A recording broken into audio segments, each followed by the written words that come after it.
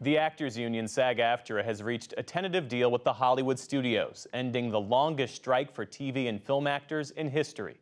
The deal, worth more than $1 billion, includes new levels of minimum compensation, bonuses tied to streaming, and the first protections against artificial intelligence. SAG-AFTRA President Fran Drescher joins us now. Welcome back to the NewsHour. Thank you. I'm happy to be here. You have described this as an historic agreement. In what ways? Well, first of all, we broke through the billion-dollar mark, so that's a crowning achievement, and we developed protections and language and consent and compensation in the area of artificial intelligence that never existed before. We broke a brand new stream of revenue for people on the streaming platforms that never existed before, so that's additional money. We broke pattern with the other two unions, the WG and the DGA, so we got more minimum wage growth than they did, which is unusual and unprecedented. And we got an amazing deal for our lowest earning members, who are our background performers. We got all kinds of new things that have never been in the contract before because of the way the digital age has impacted our industry. So even when it comes to auditions and interviews on home self-tapes, that has to be redefined, and we're still working on that. But at least we got some improvements there for those people because, you know, everything needed to have regulations put into it. People don't do the right thing unless they're forced to. And as Frederick Douglass said, power concedes nothing without demand. So, you know, that's what this was all about. We knew it was a historic time because of the digitization of our industry, and we knew that we needed a seminal deal, and I feel very proud to say we got one. A question about streaming, because as I understand it, the union had to compromise fairly significantly on streaming. The union wanted 1 or 2% of revenue of streaming shows and ultimately settled for less. Tell us more about that compromise. Well, we settled for different more than for less. Because that was, first we identified that there was a very real problem between this new model of exhibition and how it could never be properly compensated for with the old contract.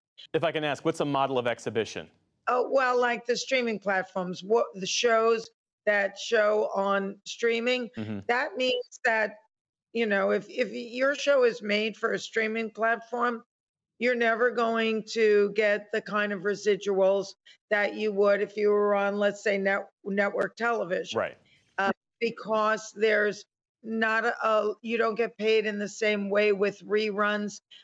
You don't have syndication money. And so our members were feeling that as more and more shows were getting produced on streaming platforms. So the actual structure of the contract had to change, and they were reticent to do it. And I said to their faces, I want you to understand why this is important, because maybe you don't.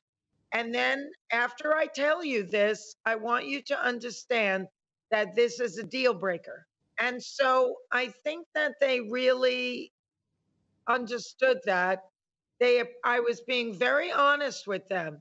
As this deal reached the finish line, artificial intelligence remained one of the most complicated issues to resolve. How do these new protections benefit actors? Well, you know, when you start out in an environment where they don't have to ask your permission, and now they have to, that's a huge difference.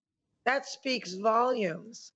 That means that, you know, you're in control of your likeness.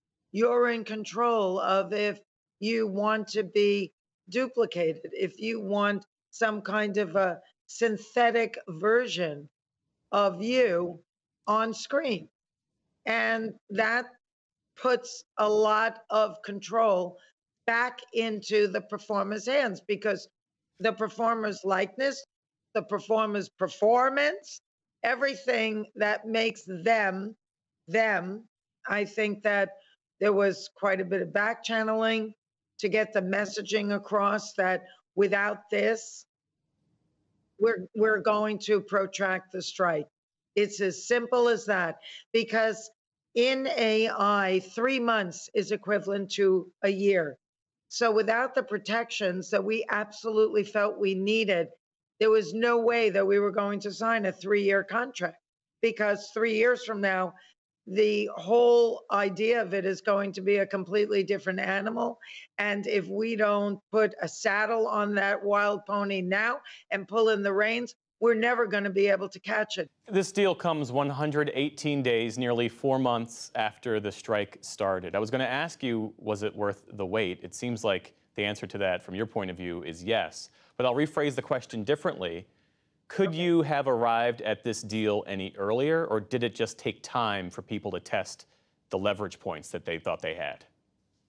Well, I think that there was a lot of that. First of all, from the beginning, I think that they needed to adjust to the fact that we are a union that was at a point where we had the largest strike authorization in our history. And the leadership, meaning myself and Duncan Crabtree Ireland, were new to them in our roles, and we were no pushovers, and we were not going to be intimidated. So once they had that rude awakening, then there had to be adjustments.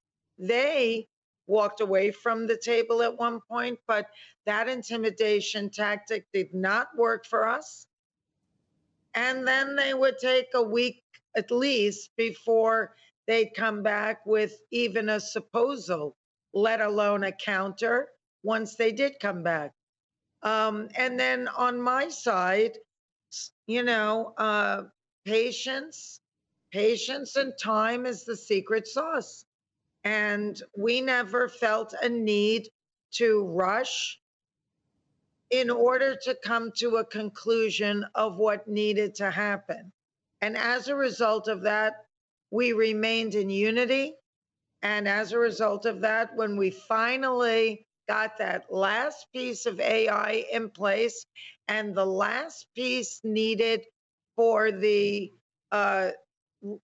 streaming platform new revenue source, then we were ready to make a motion and pass without objection, and that is what happened. And that in itself is historic.